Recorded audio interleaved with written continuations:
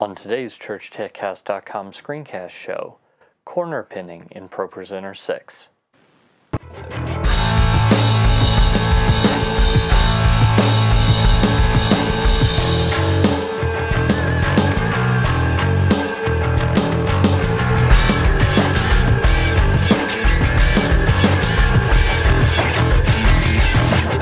Hi, and welcome again to the ChurchTechCast.com screencast show. This is the show where every week I help you with the software that we use in the church.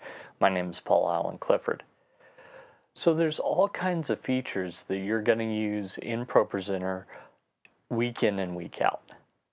This is probably not one of them, unless you're part of a mobile church that sets up and tears down a projector every week.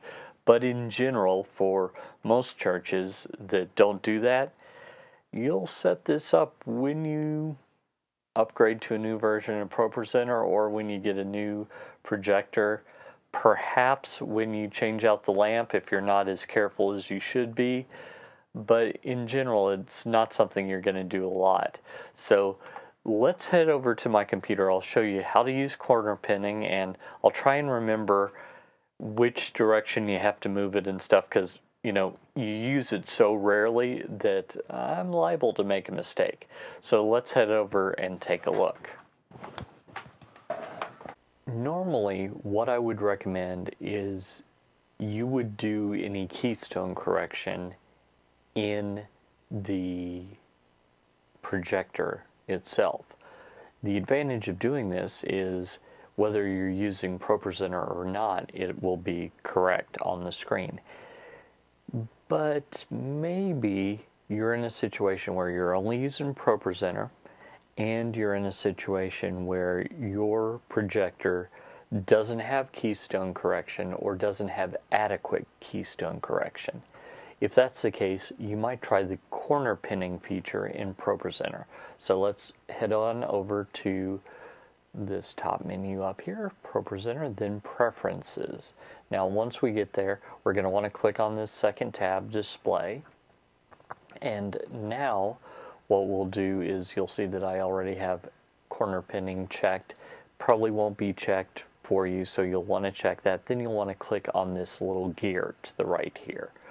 Okay, now that's going to bring up a set of coordinates. You'll notice that they kind of match here. So the main output, by the way, you can't do this for the stage display. This is the main output only.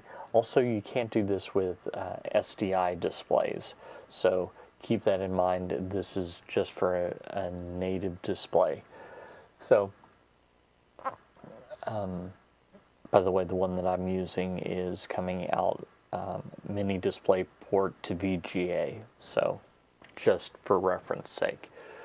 So we have 1280 top right corner, so that's pixel 1280. Bottom left is 720, so we just imagine that where you're seeing it, this is the screen, and it's 00 starts up here to 1280 by 720 down here. Well, 1280 is the top right corner. 720 is the bottom left corner, and 1280, 720 is the lower right.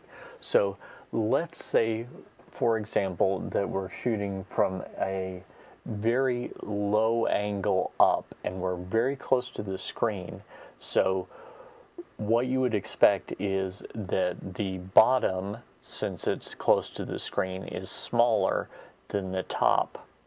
So what we're going to want to do is leave the top as big as it can be and then make the bottom much smaller. So let's say we do 500, and so that's the bottom left corner. That'll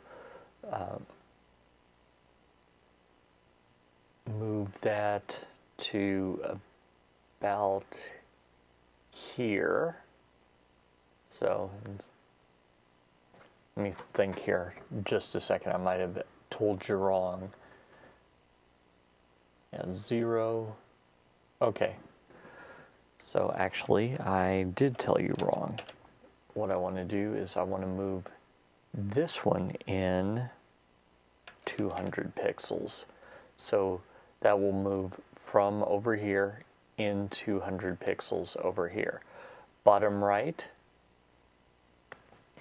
again, we want to deal with this. So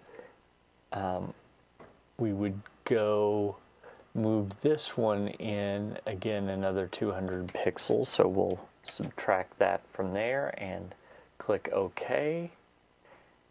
And what you can't see is that it did, in fact, make the top very wide and the bottom kind of narrow.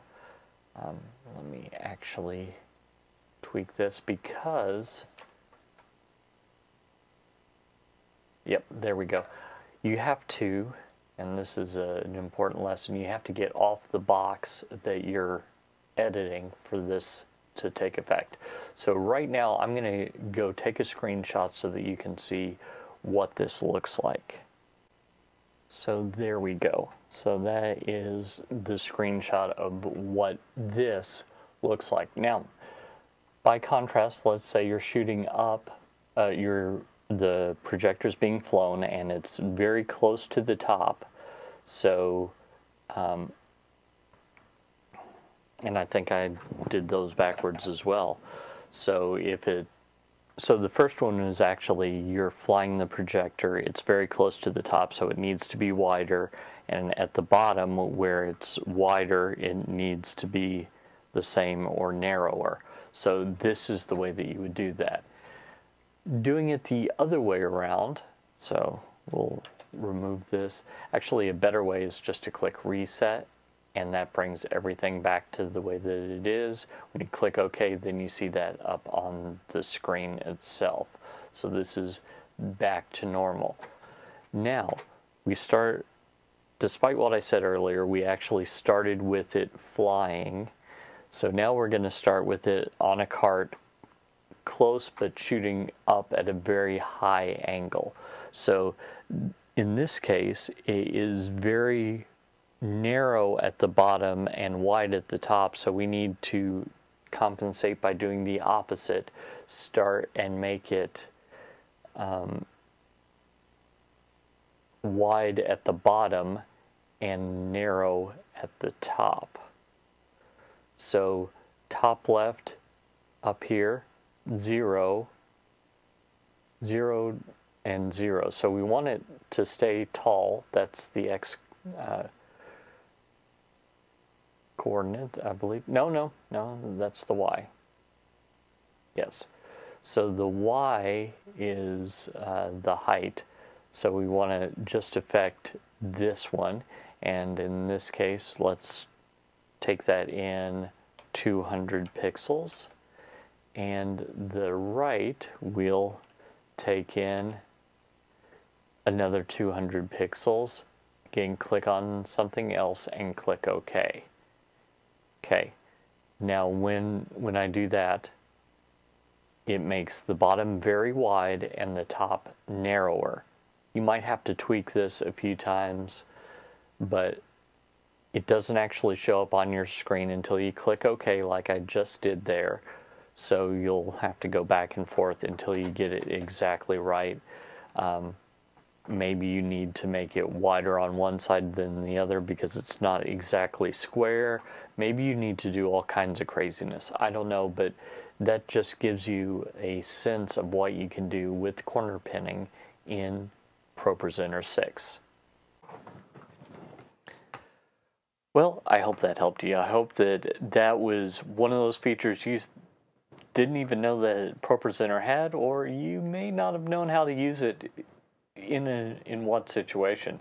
So that's corner pinning, and I hope that it helps your church. If you like this content, by all means, first off, leave a comment under the video, which you can do over at trinitydigitalmedia.com. You can also join my email newsletter there, and I'm right in the middle of launching some exciting new courses on ProPresenter, so I'd love for you to join me there. And until next time, this is Paul Allen Clifford with TrinityDigitalMedia.com. And I just realized I don't think I told you the web address. It's TrinityDigitalMedia.com/newsletter to subscribe to the newsletter, find out about those courses, and get free stuff, including a beginner's ProPresenter 5 or ProPresenter 6 class, your choice, all for free. Until next time, go out and change eternity.